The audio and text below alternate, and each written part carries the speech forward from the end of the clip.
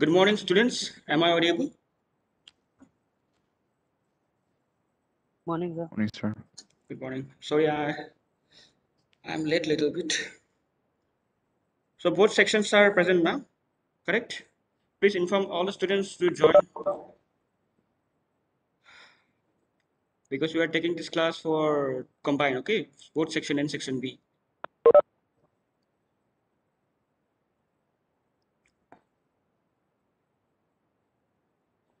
So we are discussing about AutoCAD, right?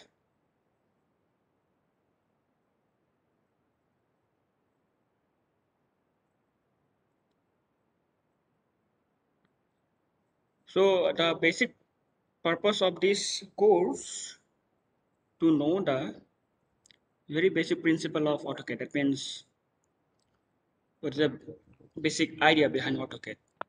Right. The small tools which are very important, but usually we do ignore how it come. So we'll discuss about that in this course, along with some practical. Fine. So okay, wait a second. Let me switch on the pen.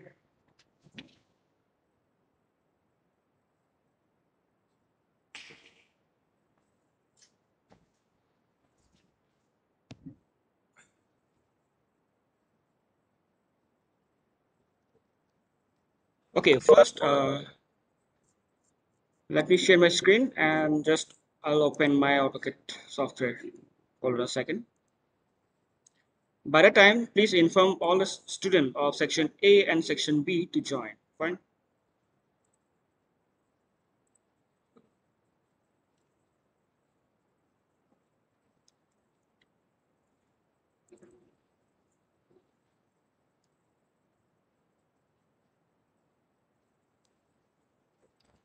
It will take some time. So wait a second. Can you see the screen? The AutoCAD software? Yes, sir. Is it visible? Yes, sir. Okay, Yes, sir. fine. So before starting a new thing, so let's revise the thing we have discussed in last class. So let's revise something, a quick summary of the last class. So we have gone through the introduction of the AutoCAD software, right? So it was initially uh, com- created by the Autodesk company in USA. Okay, so initially it can be run in DOS file, a DOS software. So after 13 years of its initial launch, even in the OS, software can also be. That means your Windows software also can be compatible for this AutoCAD software. And nowadays, in every version of in computer can be installed the AutoCAD file. Usually come in 64-bit. Initially, it was came in 64 and 32-bit also, but usually that today's new laptops and computers are made of 64 bits only. So you can go for a 64-bit AutoCAD software. And if you want to install or if you want to purchase AutoCAD software, the original one, then you can go through the autodesk.com, the official website of Autodesk company, Autodesk Corporation of USA. From there, you can purchase the AutoCAD file, AutoCAD software, the genuine AutoCAD software under student quota, you can say. For under student quota, there is a special scheme for student. So you can purchase the AutoCAD file for say 2 to 3 years. After that, it will go invalid. Okay, you have to purchase it. Anyway, so we have discussed this is the logo, the capital A, red color. You can see at the left top corner. It is a logo of AutoCAD software. And side by side, this logo, there is a white row where the AutoCAD 2010 is written. Okay, that means it is known as title bar. Fine. In the title bar, we can see the name of the software, that is AutoCAD, the version of the software. Since I'm using 2010 version, so it's showing 2010. If you purchase different, if you install different product of AutoCAD, different version of AutoCAD, it will be shown here. Okay. Similarly, by the side, it is written like drawing1.dwg. Drawing1 is coming as a by default name of the file. Since I have opened, as soon as I have opened this file in AutoCAD, it's taken by defaultly the drawing1, the name. Okay. If you can rename it, you can also change the name. Okay. If you change the name of the file, it will reflect here. And finally, .dwg. Now DWG is a kind of a format. Okay, you can say it is an AutoCAD file format. Okay, hold on a second.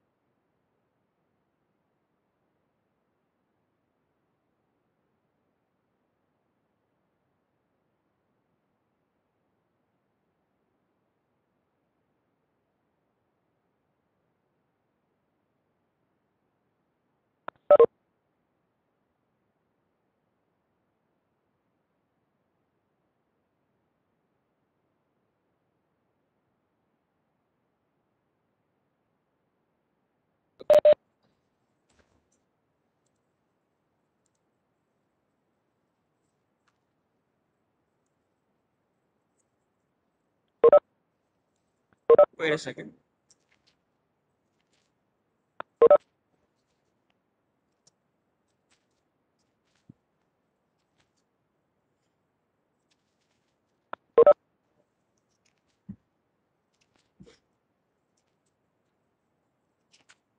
Okay, so this dot DWG is what? It is your file name. Okay, it is a standard AutoCAD drawing file format.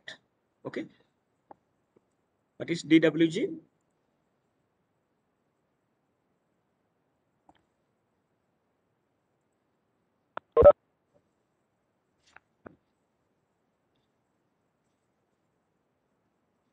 DWG is what?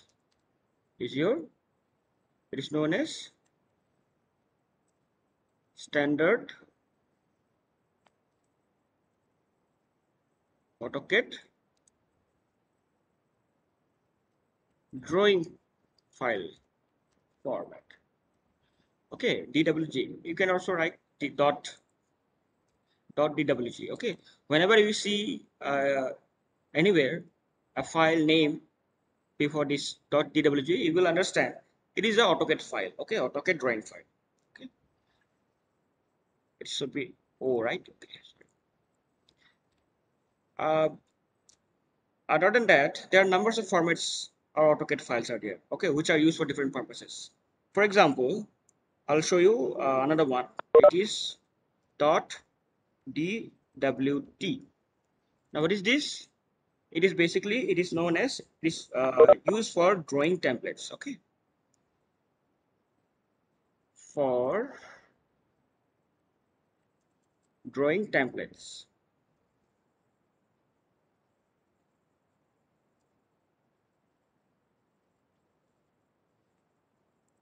Right. Used for drawing templates. So what is this mean basically? So wait a second. So whenever you start drawing, a particular drawing have a different restriction or different instruction. Like what is the dimension of the drawing? Okay, in which scale you have to draw. Okay, and the size of the text. All these things will be pre-decided. Okay, and before starting a drawing, you have to first fix this. Like you have to fix the unit. Suppose you need the dimension in meter, so you have to fix the unit in meter. You have to fix the decimal. Okay, to which uh, extent you need the decimal, that means 0.00 or zero point 0.0 only, these things. And suppose in which scale you need 1 to 10, 1 to 100, all these things. So these things should be uh, fixed in the AutoCAD before you start the drawing. Okay, and in the templates file that I'm telling you about, this template. So with the AutoCAD software, some template AutoCAD file come with the software. Okay, it's like a ready-made file where all these instructions are already fixed. That's why it's called templates. Okay, that means you don't need to go for creating this dimension, all this instruction given for a particular drawing by yourself before starting a drawing. Okay, that means you can use the template. Or you can also do one thing. Initially, you do all these instruction related to drawing, fix it like unit, dimension, scale, all these things you can fix before the starting the drawing, and you can save it as a template file so that you can use this template file even for different drawing. Okay, that means you can also uh, minimize your time for drawing. Okay, so that's why it is we need a template file sometimes. Okay, so this template file is basically saved in the format of DWT. T for template, you can remember with this T for template. Okay, okay, so this is all about your template. Anyway, so in the last class we have discussed about this. It is your title bar. Okay, then below this it is your menu bar. Okay, and these others are called ribbon. Okay, RIBBON, ribbon. And these are, you can say, are drop down menu. These are the menu bar, and if you click anywhere, you can see these are the drop down menus still. Okay, the drop down menu come, you can see these are, you can say this is your drop down menu. Fine, and you can see this is your drawing toolbar, or you can say draw toolbar. These things are already discussed in the last class. Draw toolbar, and in the right side here you can see this is your modify toolbar. Fine, but it is not always uh, that it should be in the left or right. Okay, it's not like that. You remember that you should identify particular column consisting of different tools, whether it is drawing toolbar or modifying toolbar, by just seeing the tool. Okay, you first go to the particular column and click anywhere. Not click, just go to and take your cursor to there and check. Suppose line is showing here. You have to know this line, construction line, rectangle, circle, all these tools are under draw toolbar. Okay, that means we can say this column is for draw toolbar. But in the other hand, if you go to the next this column, if I go and touch the cursor to first tool, you can see there erase is there, copy, mirror, all these all are modified toolbar. You have to know. Okay, so don't remember in such a way that the drawing toolbar should be in the left and modified toolbar should be in right. Okay, because these you can also rearrange this column. Okay, you can also rearrange. It's just a customize. You can also make customize. Suppose I have taken this, you can I can, if I want to, wait, let me first keep here. Okay, if I want to, if I want to modify the arrangement of the stool, I can make it. Okay, how to do? Take your cursor to the top of the column. Okay, before this areas tool, there is, if you see closely, there is a um, extra edge of the column. Just click here with your left click of the mouse, and without um, without your removing your finger from the mouse, just move your mouse to anywhere, it will come here. Okay, so I can, again I can click here, I can keep here, so that I can place here. Else I can also take this uh, drawing toolbar in the left side. Okay, so you can modify it, we can modify, or you can also rearrange the tool. Okay, but usually we do one thing, we take the draw toolbars here, sorry, modify toolbar in the right, and draw toolbar in the left. Okay, but it's all up to you. If you want both in the same direction, you can do it. There is no hard and fast rule. Okay,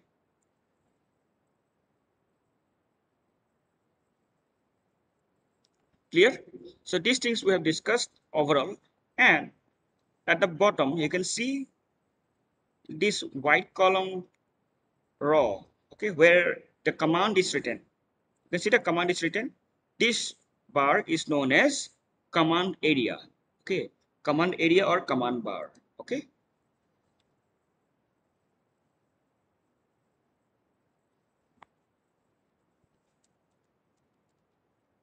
command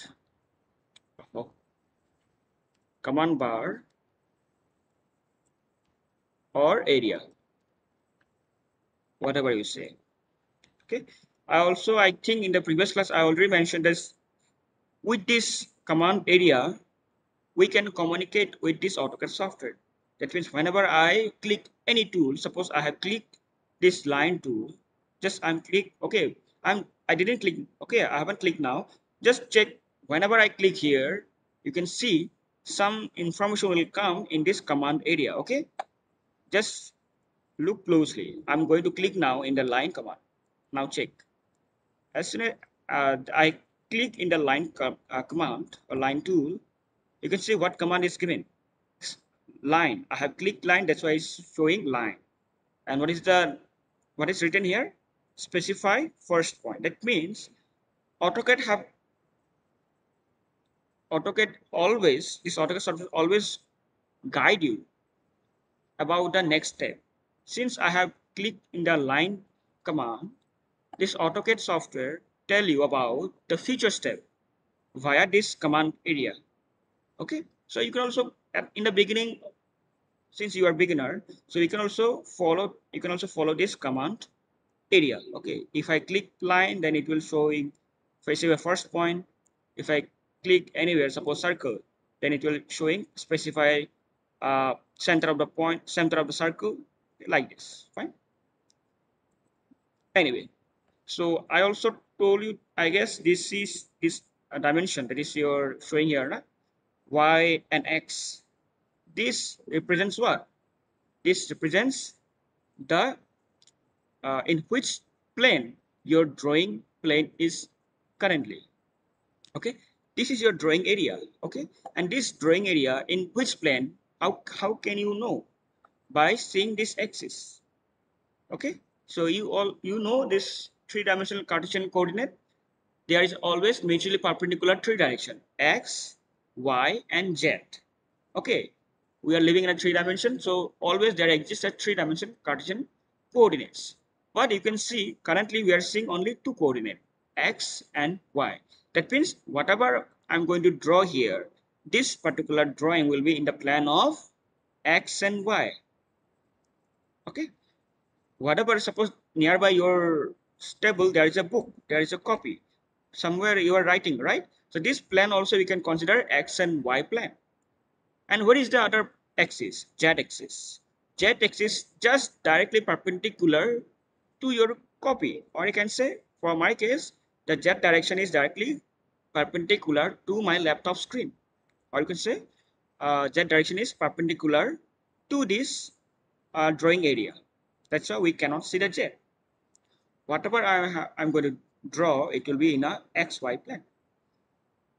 For mechanical engineer, it requires three dimension. AutoCAD can be done in three dimension. They need to go for 3D drawing. For them, along with the X and Y, the Z direction also will come. Okay, so Z direction will also come when you go for three-dimensional drawing. Okay, fine. But now the Z direction is perpendicular to the screen. Okay, so anyway, so whenever